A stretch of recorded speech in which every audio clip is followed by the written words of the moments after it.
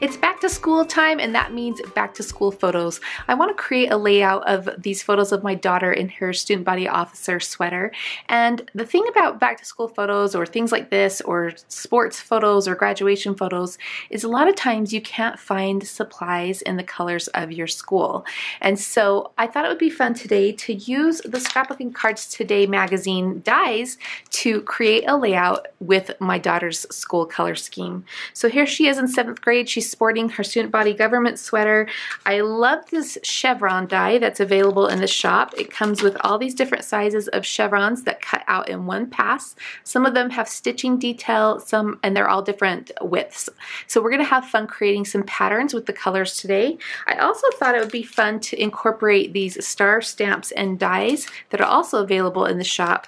And then I might possibly use one of the dies, either hello or smile, as part of my title.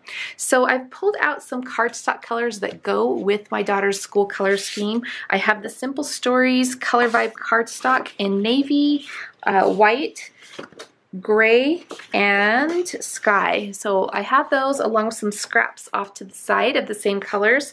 And then I also found this grid paper in the Die Cuts with a View Humble Abode paper pad. So I think this will be really good too, because it has that grid feature on there, which is a nod to back to school. So let's go ahead and speed things up. I'll just narrate as I go, and let's get this started.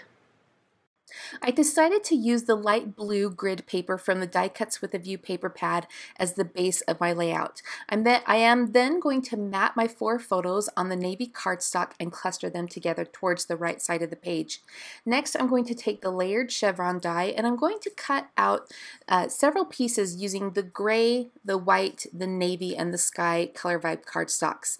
Now, on one side of the Color Vibe cardstock, it is solid, and then on the other side, there's this tonal Swiss dot pattern, which I absolutely love. So I'm alternating just depending on how I can fit the die onto the scraps that I have, and I've just piled these off to the side. Now I did cut a piece of 3-inch white cardstock to use as a base just to line all of these pieces up. And I want this stripe that's going to go on the right side of my page mostly white. So I'm alternating the colors, the accent colors with white every other one. So you'll see me go light blue, white, gray, white, navy, white, so you get the picture. And you can see there, that's what I'm doing. Now what I love about this die is that you could actually layer the smaller strips on top of the larger strips and create a dimensional look. But for my page, I opted just to line them all up together. I'm going to trim off the excess on either end, and then I do take this over to my Guillotine We Are Makers trimmer to just clean up both edges. I did line them up against that cardstock strip as best as I could, but I did want a cleaner edge. So here I'm going to have this strip with mostly white on the right hand side, but I decided to go back and create another stripe using mostly gray, with the idea that I would do sort of an offset stripe next to or to the left of that first strip that I created. So I'm still using the pieces that I die cut before, and instead of alternating white every other one, I'm going to use mostly gray. So here I'll just go ahead and repeat the same process as I did earlier, and you can see how I'm using mostly gray on this piece. Now most of this piece will end up being covered up, but I still like the contrast or the dissonance that it adds to the page. After I get it all adhered together, I do the same thing that I did before, and I take it over to my guillotine trimmer and I clean up both the left and right edges. At this point they are the same width, but you can see there that I've trimmed it down slightly and how these stripes look next to each other. Now I did grab some of the Color Vibe Woods paper that has this white grid on one side, and I'm going to use that as another strip to the left of both of my striped strips. I've also added strips of navy cardstock around each piece of the papers just to punctuate them and make the layers feel really nice and defined. So I've decided to use the word die that says smile as my title. I think that's an appropriate word to use on the first day of school. And now you can see here I'm just laying out the stars to decide about where I want them on my page. I went ahead and die cut this title out of the navy and gray cardstocks, and I'm just layering them together using some Artiste glue by scrapbook.com. I love this glue.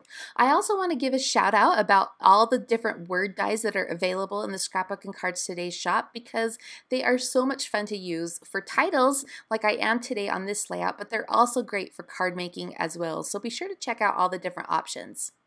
Next up, I'm going to use the layered stars stamp and die set to create some embellishments for my page. I love all the different stars in this kit. You have pattern stars, solid stars, and what I really love is that the dies layer up together so well. All the different sizes of the stars are about 1/16 inch apart, and so you can get some really fun effects with this die set. I'm going to go ahead and prepare my background, and what I thought I might do is add this distress ink in Lost Shadow to the background, just defining the edges of the where my photos and the other elements we're going to lay on this grid paper. Now, at first I brushed it on with a brush, but it wasn't showing up because the Lost Shadow is quite a light color. So I decided to do the packaging technique and just rubbed that distress ink on some packaging and then dripped it with, spritzed it with some water and dripped it onto my page. While it dried, I went ahead and die cut all of the stars that I had stamped earlier off camera. So they're all ready to go, and I've gone ahead and started to lay them out on my page, layering up the different patterns and pieces to create my own star embellishments. I love the star shape because this is perfect for sports photos, it's perfect for graduation, it's perfect for all kinds of things. You can use this for Disney vacations. They're very versatile. So I love that you can stamp them in whatever color that you'd like, and if you don't like to stamp, you can even just use the dies on their own without doing any stamping. So now that I have this cascade of stars going across my page, I've come back and I'm going to add some clear gems as accents. I've added some medium clear gems to the larger layered stars, and now I'm coming back with some tiny gems and just interspersing them in the little spaces in between just to fill things in and make it feel nice and connected.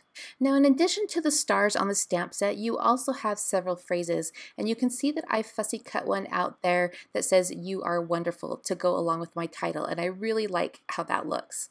The last thing I did on this page was create some journaling strips on my computer in a typewriter font, which also ties back to the school theme.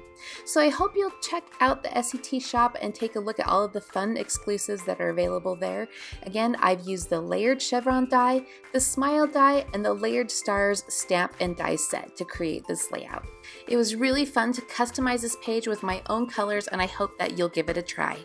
My name is Jana Eubank for Scrapbook and Cards Today magazine. Thanks for joining us. We'll see you again soon.